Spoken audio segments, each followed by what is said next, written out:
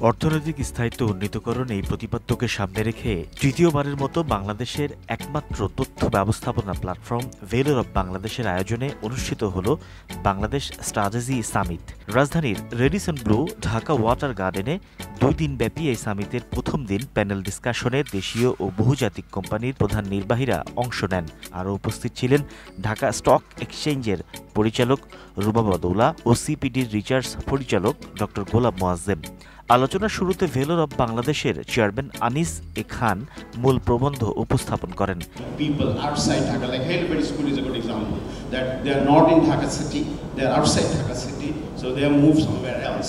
So similarly, we have to have other cities which generate the income, which generate the employment, and people relocate there and they work there. So there is a lot more to say. এছাড়া এদিন আরও আলোচনায় অংশ নেন mutual trust ব্যাংকের ব্যবস্থাপনা পরিচালক Syed Mahbubur Rahman, Unilever consumers care chairman Masud খান, স্ট্রান bank লিমিটেডের ব্যবস্থাপনা পরিচালক আলী রেজা ইফতেখার, সিটি ব্যাংকের ব্যবস্থাপনা পরিচালক মাসরুর আরেফিন এবং বার্জার পেইন্টসের ব্যবস্থাপনা পরিচালক রূপালী চৌধুরী প্রমুখ। আলোচকগণ মুদ্রাস্ফীতি, জ্বালানি, অবকাঠামো, ফরেক্স, ম্যাট্রিক্স, আরএমজি এবং ম্যানুফ্যাকচারিং, কৃষি অর্থনীতি ও ব্যাংকিং ও ফাইন্যান্স, ডিজিটাল অর্থনীতি বিষয়ে কথা বলেন। গত রবিবার 3 সেপ্টেম্বর সামিটের দ্বিতীয় ও সমাপনী দিনের আয়োজন অনুষ্ঠিত হয়। সমাপনী দিনের অধিবেশনে প্রধান অতিথি হিসেবে উপস্থিত ছিলেন দেশের পুঁজিবাজার নিয়ন্ত্রক সংস্থা বাংলাদেশ সিকিউরিটিজ অ্যান্ড এক্সচেঞ্জ কমিশনের চেয়ারম্যান অধ্যাপক শিবলি রুবাইয়াত উল ইসলাম। সমাপনী অধিবেশনে প্রধান অতিথির বক্তব্যে অধ্যাপক শিবলি রুবাইয়াতুল ইসলাম বলেন, who helped us in organizing our investment summit in Japan, Tokyo, very recently. They also hold the same feeling that there is a huge potential that Bangladesh is holding. We just need the right path to follow, right leaders in front of us, right people to work with us, and we should not deviate from the strategy and policies that we are adopting.